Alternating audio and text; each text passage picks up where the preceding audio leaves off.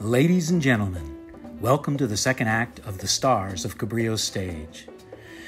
In Act 2, we begin our journey back to the stage and our summer 2021 festival season by offering a complete archival production video of our 2012 world premiere performance of Joe Ortiz's Escaping Queens, which was sold out for 2 consecutive seasons and casts in 2012 and 2013.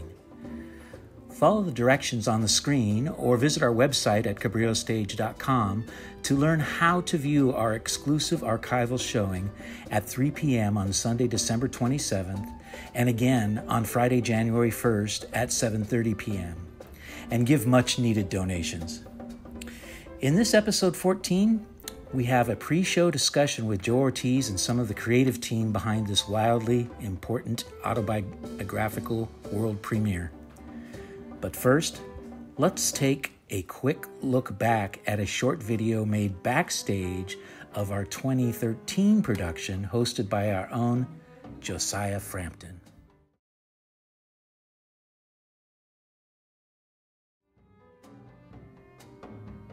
Hi, my name is Josiah and I'm one of the stars of Escaping Queens. We premiered this show last summer here at Cabrillo Stage, and we're happy to bring it back to you this year with a brand new cast. So let's go into the black box and see what rehearsals are all about. Escaping Queens performs in the Black Box Theater, which is the smaller stage of Crocker Theater here at Cabrillo College. It holds about 150 seats. Right now we're in rehearsals, but pretty soon we're going to be building everything out and it'll look beautiful for you. So let's go on inside.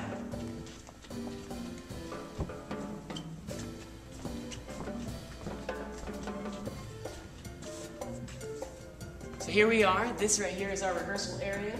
We have pretty much our entire set built already. Only thing that's not built is where you're gonna sit.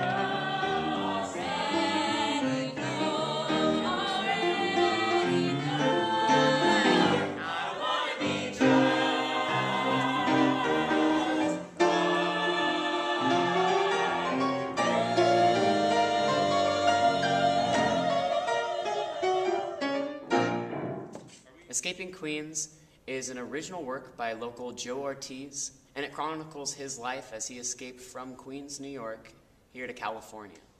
I play a couple of characters in this show. One character is Manny, who is one of the kids on the block, who helps bring this story alive, and the other one is Freddie, who is the bookie, and is nice and fun to play. He's a big gangster, so I have a lot of fun playing basically both ends of the spectrum. Lots and lots of fun, and then very, very serious. Playing and ready? 1, 2, 3, and I want to be just like your mother and your father and your sister and your brother. Get out of my face, so much to bear. The family disgrace. You better not dare tell no one out there our family secrets. Keep your mouth shut, Mr. Wise Guy. Whatever we say, whatever we do, can't bear if it's true. I want to be just like mother and your father and your sister and your brother. Just let you know. Thanks for taking a peek backstage today with me here at Escaping Queens. Hello, everybody. Welcome back to another episode. We are here with the creative team for Escaping Queens, which we are going to be showing on December 27th at 3 p.m. and on January 1st, our favorite year, 2021, at 7:30 p.m. So we welcome you to watch the show, but before that, we're going to have a little pre-show discussion, tell you where we came from, show you some clips from the show that we did, and have a good talk about Queens. So we have with us today Andrew Ceglio, who is a major Cabrillo stage actor, director, Cegliographer.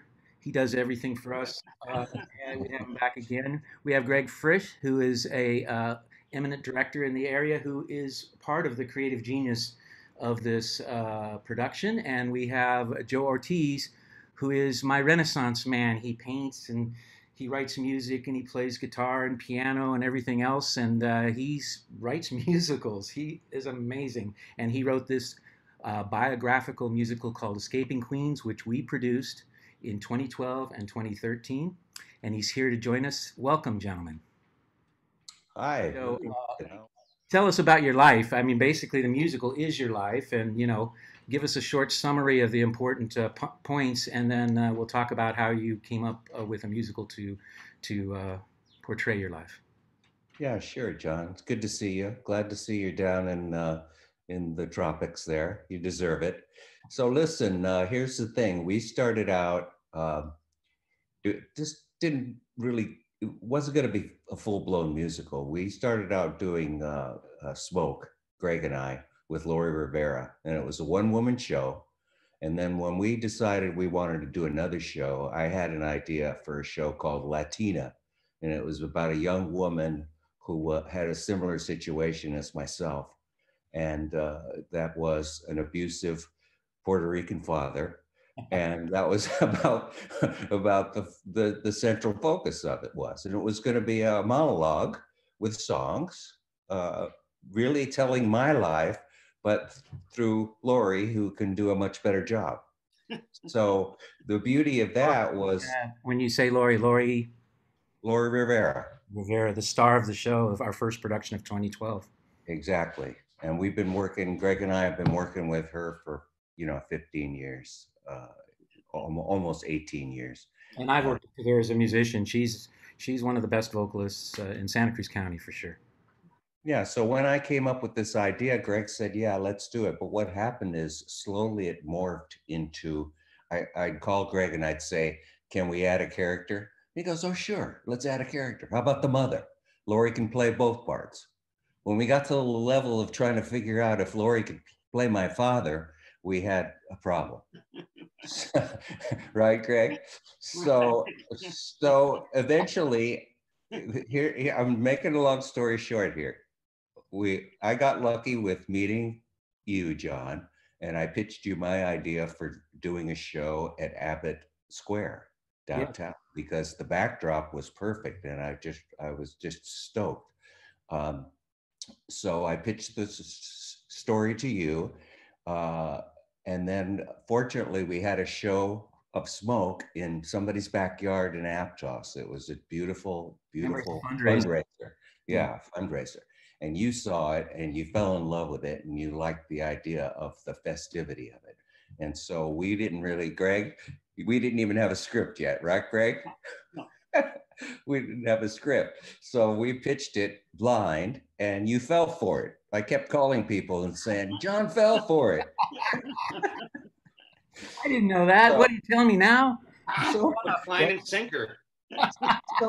So we had to come up with a script, and the beauty of it is that we met Andrew, and then Greg said, let's do some workshops. So let's see what Greg and Andrew have to say about the great workshop process we did in my house, in my living room. But before we go there, can I ask you one more question, Joe? Certainly. You said that it is your biography of your life, and it's a difficult story in a lot of ways, and it explains the reason why you're here, basically. But your music is so happy and full of life. Was it a terrible childhood? Was it? Were you so lucky? How was your childhood? How was your life compared to the musical? Or why does the musical sound to me like I want to be part of that family a little bit? Well, it was one of these things. It was the yin and the yang. There was the great times because it was Puerto Rican Italian, and then there was the agonizing times. You got some music that really shows the Puerto Rican and Italian side a lot. Yeah, we tried to do that. And the thing that Greg and I learned through the whole process is we both had similar backgrounds. So when he started writing the script with me, he was able to bring in some of his own issues, and that is being a child of an abusive father. Right. And I had to, not only did I go through therapy afterwards, I had a terrible case of the hives after the first season. And Yeah. one of Gail's friends said, gee, I wonder if Joe had this problem because he showed his whole life in front of the whole community. Yeah. Yeah, it was tough. I remember we worried a little bit. Yeah, but your father wasn't so much abusive as he was just irresponsible. Is that? Well, you know, abuse, here's what I tell people. Abuse comes in many forms. Yes, it does. It doesn't have to be somebody being whooped. It can be somebody being neglected, put down, ignored.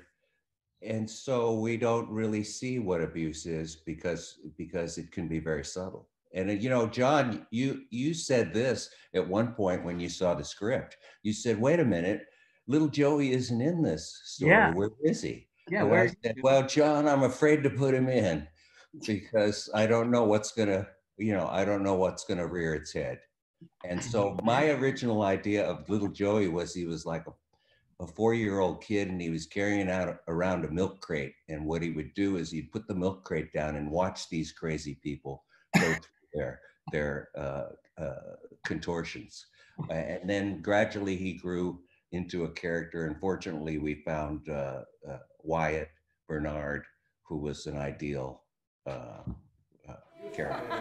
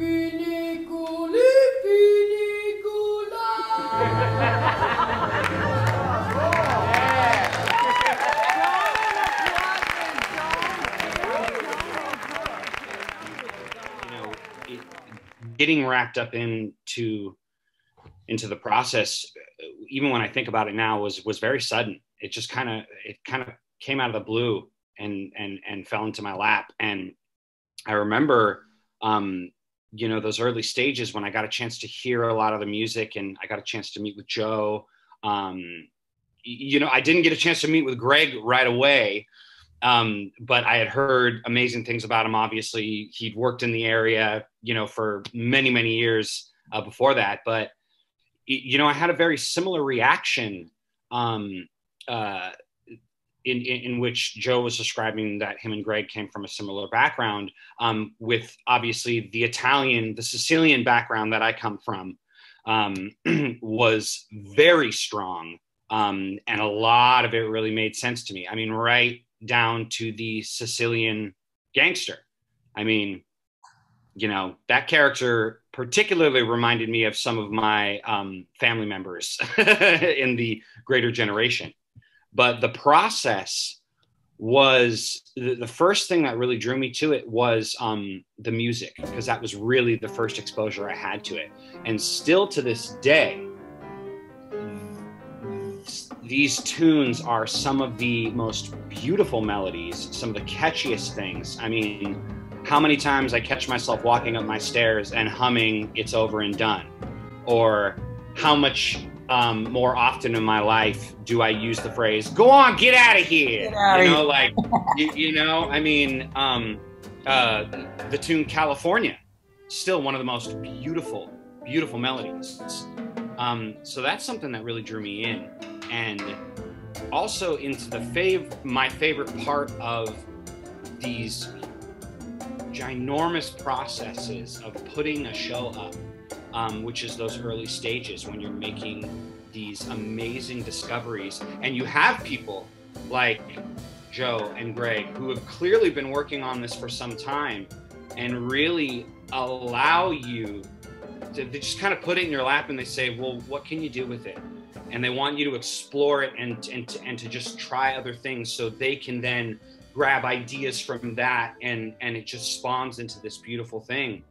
Because there's 3 levels of massive vulnerability and challenges that come with putting up something like this. Not just something that's semi-autobiographical, but first thing is getting it out of your brain and onto the page. That's one challenge in itself. The second is then getting it up off of the page and into your ears, hearing it, getting other people to play with it. And that brings in a whole nother set of challenges. So brand new questions, you find out what works and what doesn't. And then the next thing is getting it from your ears, off the page, and onto its feet. And then by that time, the story has just taken on a life of its own. And you're kind of just grabbing at everything that you've all the dust you've kicked up, and trying to fit the best pieces together to create this beautiful story. So at that point, you got introduced to Greg, and you guys started developing the show. So Greg, tell us where it went from there. Well, the journey from the very beginning was this incredible dance between facts and truth. So all of those discussions, all of that work we did as a group kept going back from, well, these are the facts. Let's try this out. This song relates to the facts of this event. And then it would go around and around, and with more and more input, what came out was, well, what's more truthful? Where's the truth of this song? The truth of this moment? Right. And as that truth came out, the power of the piece began to grow and grow and grow.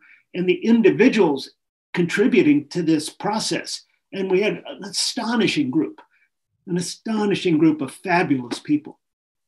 You had 2 pianists that you were working with, Max, and what was it, the one that you'd worked with for years? I can't think of. Marshall. Right? Yes. Otwell. Yes, very good. Amazing jazz piano player. Amazing. Phenomenal. So as we went through song by song, moment, event by event, this discussion kept coming back to, well, what's the most powerful and important piece of that event? Right. And then it got hotter and hotter and more dangerous and more exciting and more powerful and more joyful. Your reaction to how happy all those songs were, that came out of the joy of the healing of the song, of the songs and of the piece. And so that the healing ones, like California, which were so moving at that time, came from how much truth was coming out in that process. Right.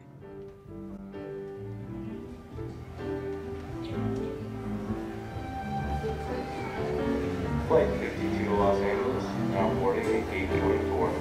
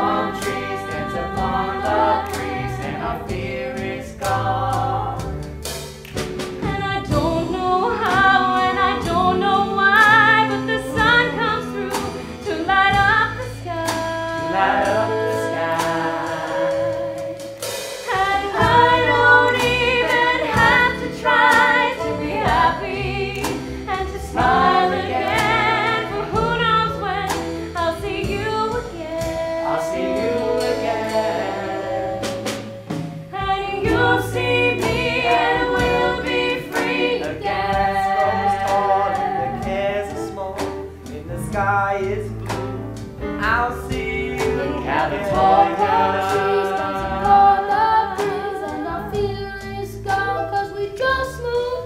Where the grass grows tall and the cares are small and the sky is blue, I'll see you In California.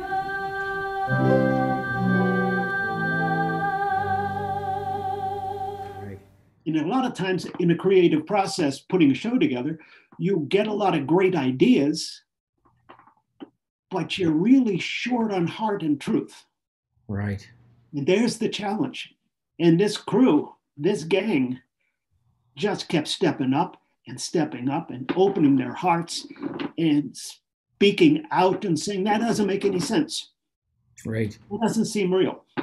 So we could say that basically the arc of the show obviously is escaping Queens and coming to California. So writing a tune like California and the way that it's presented with its happiness and joy is like a, cross the River Jordan. It's heaven. Yeah. Right? So is that feeling with California? And the cost of that transition. In order to get to Kevin, you have to die. Yep. And your friends have to die if you're going to get to heaven, crossing over Jordan. So it's both. Yeah? In California, it's I'm going to miss the people I love in Queens, and now we're going to go on to a better place. Right. So it's the sadness and the tears of the loss and the joy of the success in that transition. Yes. And you got it right to the core of it. Okay, so then we had to produce it. You guys did write a script, apparently. No, I remember the script was constant work. We had a long discussion. The first show we did, we produced jointly, and we had a long discussion about this is the deadline. No more writing because we were worried about the actors. We were worried about that they had to learn too much or that they were learning on the fly, and they just and it was unsafe for them. I don't know. And what do you think about the step into the reality of actually rehearsing these actors? Oh, well, those deadlines, I had two hats on, one as writer and the other as a director. So I keep switching back and forth, but ultimately I knew at the point when we put the hammer down and said, okay, that's it.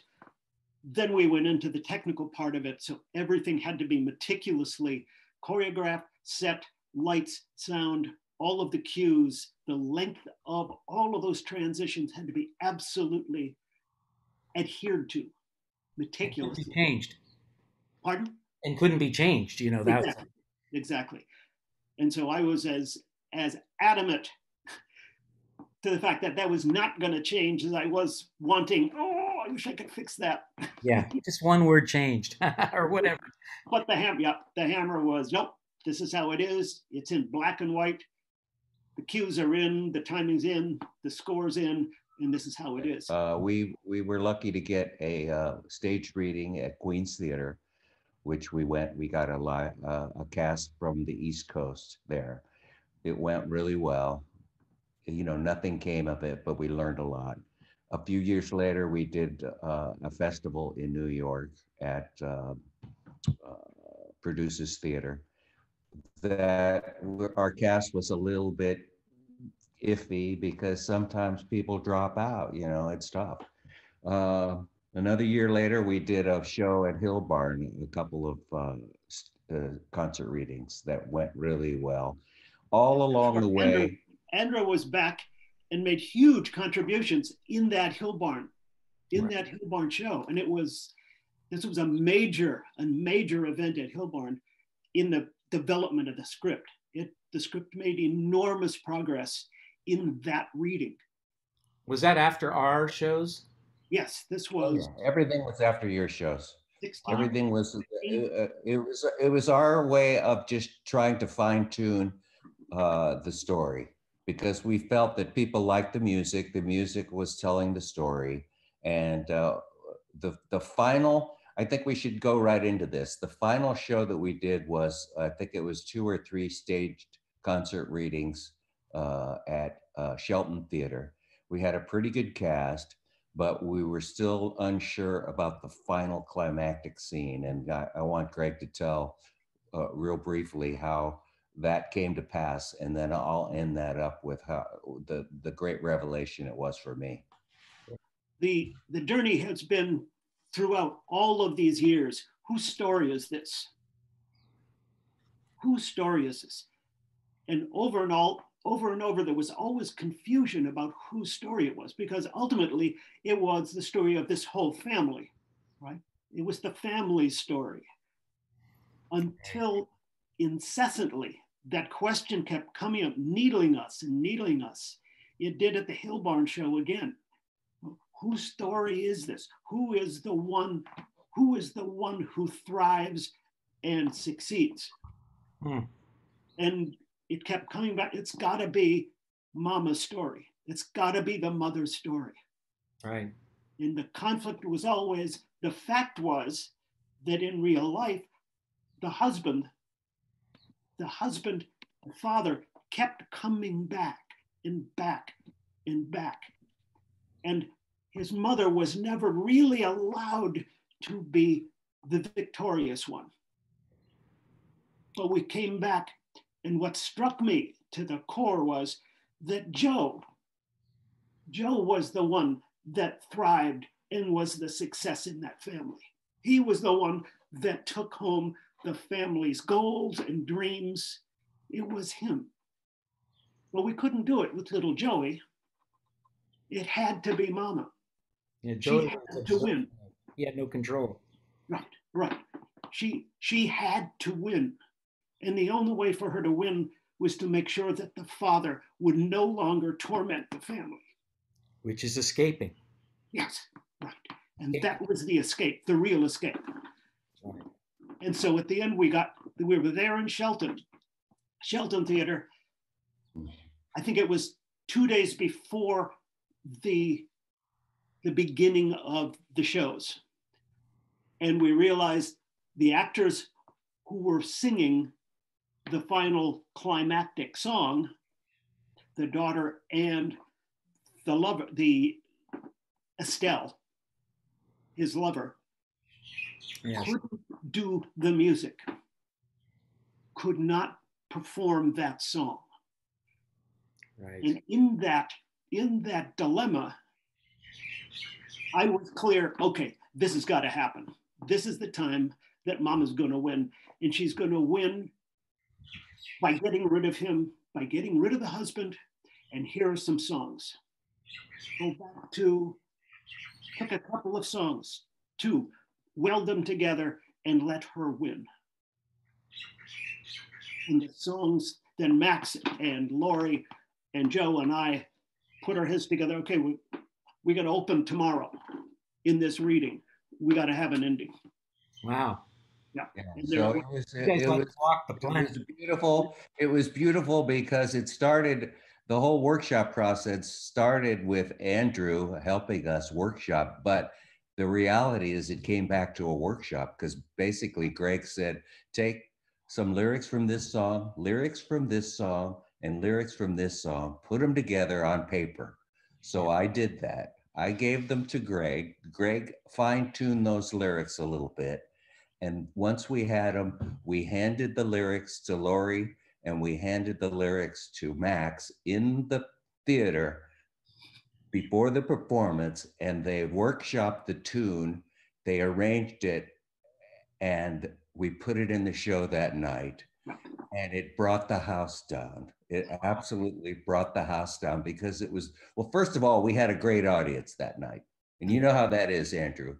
Sometimes you get, and you know how that is, Greg, and you know how that is, John. Some nights, you might have a great Thursday night and you think you're going to have a great Friday night, but you don't. They don't show up. So because we had that great audience and because everybody was going along with the story, this song just became the climax that was, oh, it is Mama's story and it's her triumph that saves the family from this abuse. And so it was kind of like a mystical experience, especially for me, because you know what? My mother was the one who made the decision to kick my father out. She made that decision because she had to do it for some reason. I probably blocked out what the abuse was that spurred that, but I think my mother made the decision. And so I don't know, the journey is complete for me, although I wish we could get one more production under our belt, John. Yes. Just to take this thing home, you know what I mean? Yeah. Anyway, there you go. Next time we do Escaping Queens, it's going to be a completely different show, is what you're saying, than what our audience is going to see this month. Not completely different, but new ending is pretty big because the old ending was pretty spectacular too. Yeah, in fact, Gail saw the previous ending when we watched it, the 213 version. We watched the show, and she saw it. Oh my God, this is a great ending. And I said, really? Well, we took it out. Then I called Greg and I said, can't we have two endings?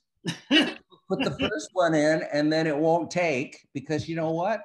My mother kicked my father out of the house 6 times and he kept coming back. Yeah. That was the abuse. It's like a bad president. Uh-oh. Well, I don't know what that's like. That sounds like an Yeah, we don't know what that's like at all. Well, Joe, yes, you could have both endings, but we'd have to have an act 3. There you go. Right. But you know, if I can't say, I think that's what's so incredible about it is that it's the answer. Almost when you look at it now, it seems so obvious. Mama was always the center of everything, but again, the process and both of these gentlemen, and particularly Greg, to have such an understanding and a respect for process, how things grow and things change, and they're not afraid to venture outside the lines a little bit when they can. And so then you have these revelations, and I can't wait to hear it because I've never heard this ending, and it makes so much sense to me. It sounds really fantastic. We'll try to dig it up. We have it on video. Yeah, we have it on video. We'll try to dig it up. All right. Oh, I would love that. We've got less than a minute, so I want to thank you, gentlemen, again for talking to me today. It's really been wonderful, and I can't wait to see the archive. Thanks again. Thank you. Thank you, John. John. So never mind. Get out of here, don't wanna know. Don't wanna hear. Whatever they say goes in one ear And out the other. I'm not gonna listen. Just let it go. Get out of my face. It's just so much to bear, the family disgrace. You better not dare tell no one out there our family secrets. Keep your mouth shut, Mr. Weinstein. Whatever we do, Don't you ever dare say. keep it locked up inside. Sounds like constipation of the brain, if you ask me. It's so much better that way. Don't go gossip on the street no more. Shut up. Don't talk. Button your lip, Mr. Weinstein. Don't you tell nobody what goes on up here in this kitchen. Be sure not to miss the viewing of the archival production video of our 2012 world premiere performance of Joe Ortiz's Escaping Queens. Follow the directions on the screen or visit our website at cabrillostage.com to learn how to view our exclusive archival showing at 3 p.m. on Sunday, December 27th, and again on Friday, January 1st at 7:30 p.m. And give much needed donations. Join us next time on New Year's Eve when we talk to Kikau Alvaro as we look at our 2012 production of Anything Goes on the Stars of Cabrillo Stage.